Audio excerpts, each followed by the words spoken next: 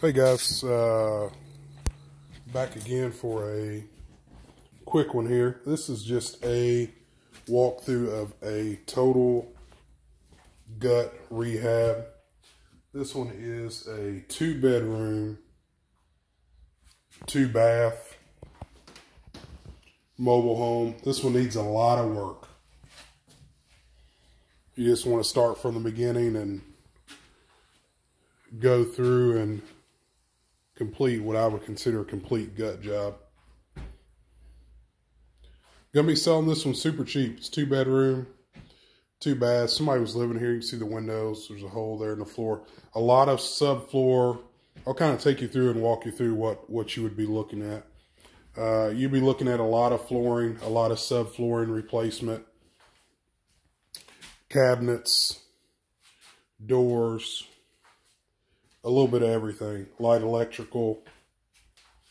Somebody was living in this, crazy enough. Water heater.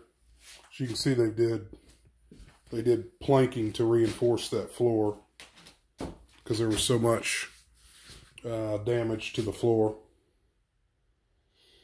We actually cleaned it out. You know, it'll need a clean up before you start construction. But again, there's a bathroom on the front and the rear of the house. Again, would need new water heater. Crazy enough, the water heater was being used. It's a rear entrance there. Cat came in with us here. This one needs a little bit of everything. A little bit of everything. Selling it super cheap.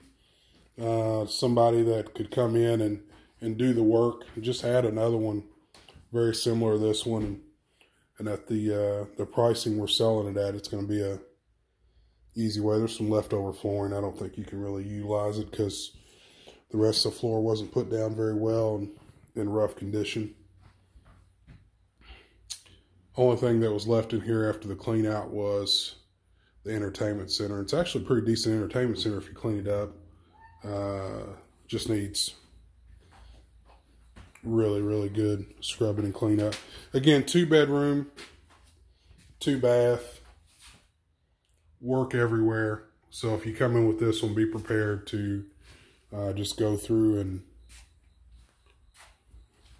start from everything from flooring to walls to light electrical, plumbing.